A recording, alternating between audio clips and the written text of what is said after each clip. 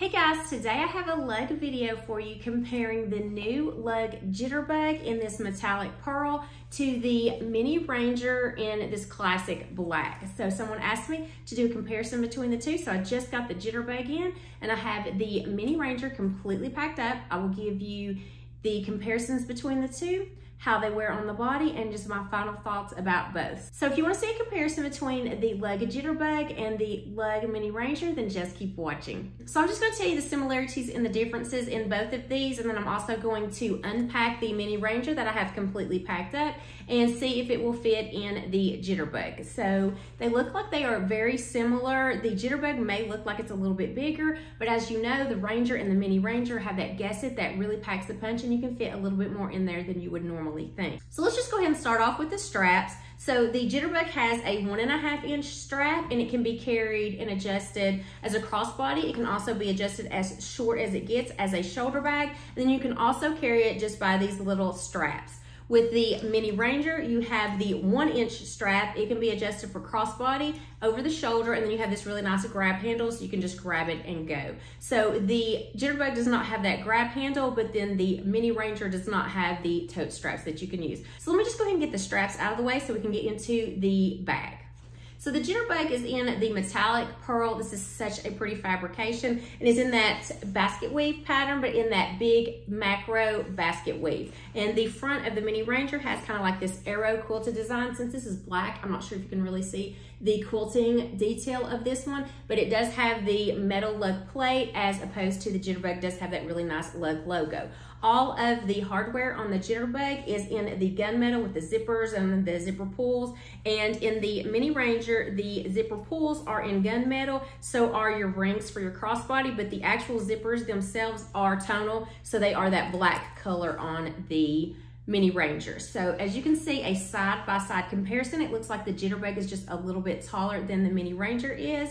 And then let's just show the bottom. So you can see it looks like it's a little bit wider for the Mini Ranger than it is the Jitterbug. And then let's just look at the side. So obviously the Mini Ranger is completely packed up, so you can see how that gusset allows for it to be a little bit wider and fit a little bit more in that. So there are your side-by-side comparisons of the Jitterbug and the Mini Ranger. So the D-rings to attach your straps to are on the side on the Mini Ranger, and then they are a little bit bigger than the Jitterbug. So the Jitterbug is kind of like down here. If you actually pull this zipper tab out, it's actually underneath that, but I don't like the way that hangs out, so I always tuck mine inside the bag because you do have that little bit of room to do that. And then you can see those little smaller D-rings over here on the side. So these straps don't stay down, so they are gonna stay up, and you'll also see how it wears on the body a little bit later in the video. When the Jitterbug is crossbody, these do kind of stick up. They don't lay flat down. So I'm trying to get them out of the way though, so I can show you the differences in the two. So in the front of the Mini Ranger, you actually have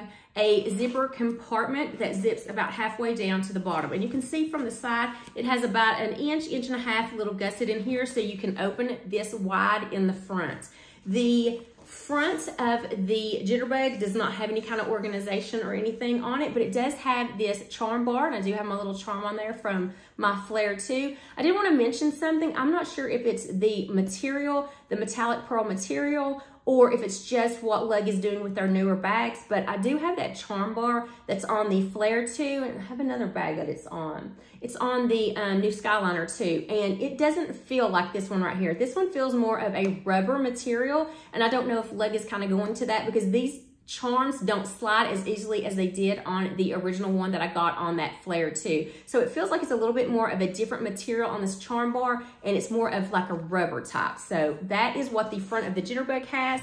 And the front of the Mini Ranger has this really nice gusset area. So what I put in the front of this was a wallet, and I'm going to show you that I have this packed up, and I'm just going to see if everything will convert over to the Jitterbug and which one has more room. But it's not packed as how I would pack it. I just threw some things in here just so you can see the capacity of it. It's not actually what I would have in my bag. That's not what this video is about. So the front of this has this built-in wallet. So you have your clear area right here if you want to put a driver's license. Then you have a place for 2 other credit card slots. And this is RFID protected. So I just threw the wallet in there so that it could be protected, RFID protected. But most of the time, I don't really utilize the built-in wallets. On some of the smaller bags, I do. Like the original Flare, I actually utilize that built-in wallet. But on the Mini Ranger, I don't, just because I have this full-size Kate Spade wallet that fits in there really nicely, and it gets protected in that front part. So you don't have a front part to the Jitterbug. So let's just go ahead and move to what's behind that on this Mini Ranger. So you do have that snap closure felt lined area that's designated for your cell phone. So I just grabbed a random old phone that I have here at the house, and it fits horizontally in it with a pop socket on the back.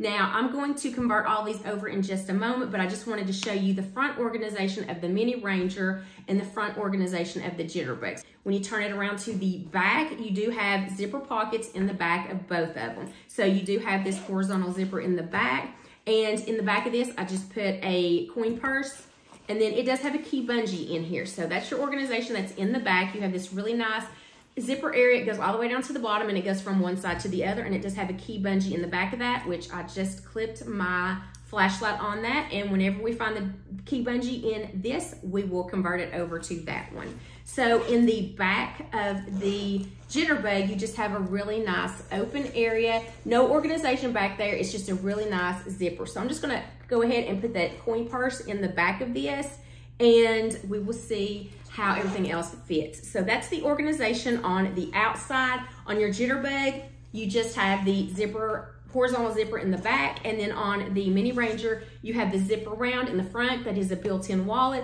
Then you have your cell phone felt lined area behind it, and then you do have that zipper pocket in the back with a key bungee. So let's just go ahead and show you the top of the Jitterbug. So this one's kind of set up like the Mini Dory is. It has a magnetic closed area that's soft lined in the front, and then it also has the same identical pocket in the back. So you can see there are 2 magnetic closed felt lined areas, and they're kind of on the top right beside where the zippers are. So I'm just going to transfer this phone over here to this one, and it does fit horizontally, and there's a lot of room in there for that. So then let's just go ahead and move on to the inside. So for the Jitterbug, since I have it completely empty, I'm going to show it to you first. So you have that really nice zipper area right here. This is the inside of the Jitterbug. So you can see that really pretty lining that's on the metallic pearl. It's that fern lining. So let me go ahead and just go over the internal organization of this one since it's completely empty. So you have in the back a privacy zipper that goes from one side to the other, and then under that you do have this one long stretchy cargo pocket. So it stretches from one side to the other. Now, since you have that privacy zipper area, this does not go all the way up to the top. It is kind of shallow, just like the Mini Dory is. It's very shallow at the bottom part of it. Then when you turn it around, you do have your clear zipper compartment. It does come a little bit higher up on the purse than the cargo pocket does in the back. So you have that one solid zipper area from one side to the other. And then on this side over here, you do have one of the key bungees. So that's your internal organization on the inside of the Jitterbug. You've got your clear view pocket. In the front, you have a privacy zipper, and then a large, long cargo pocket inside with a key bungee. So that is the internal organization of the Jitterbug, and let's just go ahead and go into the Mini Ranger. So a difference on the Mini Ranger as opposed to the Jitterbug is it does have double zippers, and it kind of zips around to the side as well. So you can see how far down the zipper goes on the side, almost down to the bottom, but not quite. And then when you open it up, it has that really nice gusset. So you can see how this is packed up, and it's packed up to the top, but it has room for a little bit more when you kind of open it up, but then when you kind of close it in, you don't want it to be too puffed or anything like that. So this is how I have this packed up,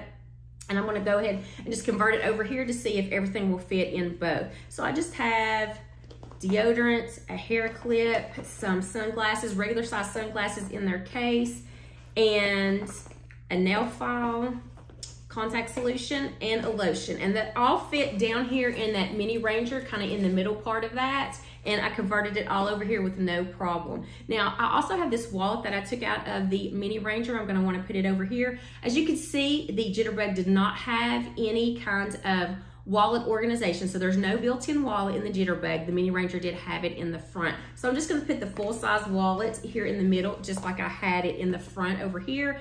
And then since I know that the key bungee is in the middle here, I am going to go ahead and transfer the flashlight over here to this side. The Mini Ranger, you don't have a key bungee on the inside of this one because it's in that back pocket, but it does have a privacy zipper area just like the Jitterbug. I don't have anything in that, so I'm not gonna have to convert it over, but then it also has one large stretchy cargo pocket. So it's almost identical to the Jitterbug in the back by having that privacy zipper area and then the long cargo pocket. So I just have a mini choo-choo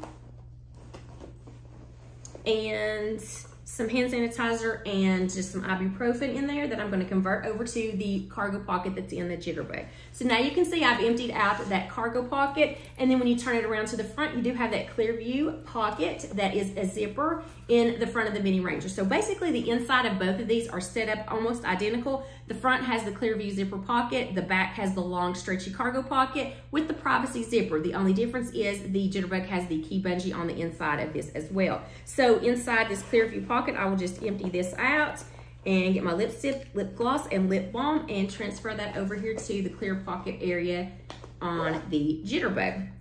All right, so I have the inside of this Mini Ranger completely emptied out. So this is the classic black, and you can see the lining that's on the inside of the Mini Ranger in the classic black. Again, they are very similar as far as the organization goes. The Mini Ranger does have the internal wallet organization that's RFID protected that the Jitterbug does not. So it does not have any kind of wallet organization. This one does have the one felt lined area that's designated for the cell phone, and the Jitterbug actually has two of those, one in the front and one in the back. So if you wanted to put a pair of sunglasses in the back without a case, you could probably do that as well. So these are very, very similar in size and in the way that they are set up. I do like that this Mini Ranger has the grab handle that the Jitterbug does not, and I also like that it has that double zipper and that really nice gusset on here. So let me go ahead and see if the Jitterbug will zip up and make sure that the cell phone that I put in the front here still does have it magnetically closed. So you can see on the top that it does still close really nicely. So here is the view of the Jitterbug completely packed up. So everything that fits in the Mini Ranger will also fit in the Jitterbug as well. So they have very similar capacity, and they just have very similar looks as well. So now let's go ahead and see how these both wear on the body. So let's first look at the Jitterbug. So you can carry it with the tote straps, or you also have this 1.5 inch strap that you can adjust for crossbody or over the shoulder. So let's just go ahead and see how the Jitterbug looks when it is crossbody. So here's the adjustment. I have this much more room I can adjust. I am 5'5" for reference.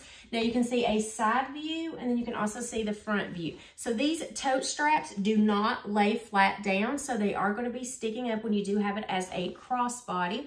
And then let me just go ahead and show you how it looks as a shoulder bag. Now I did a video the other day on the Huddle, and I had it in the metallic black material. So this is the metallic pearl material, and I was stating how it's a little bit harder to adjust that metallic material, and I didn't know if it was just the first time I had one of the metallic fabrications. I didn't know if it was just that particular bag. I have noticed on this bag, the Jitterbug, that I'm also having a little bit harder time to adjust this, so it is a little bit stiffer. So I'm thinking that it's the metallic material that's a little bit stiffer, but it does loosen up, I think, a little bit after you adjust it a little bit. It's going to loosen up somewhat. So here it is as a shoulder bag. So you can see the front view, and then you can see the side view as well. So next up, let's just go ahead and look at the Mini Ranger. So this just has the 1 inch strap, and the Jitterbug has the 1.5 inch strap. So this bag's gonna be backwards because, again, I put the strap on where the adjustment was in the back if I had it right. So it's gonna be backwards. Here's the front of the bag, and you're gonna see it.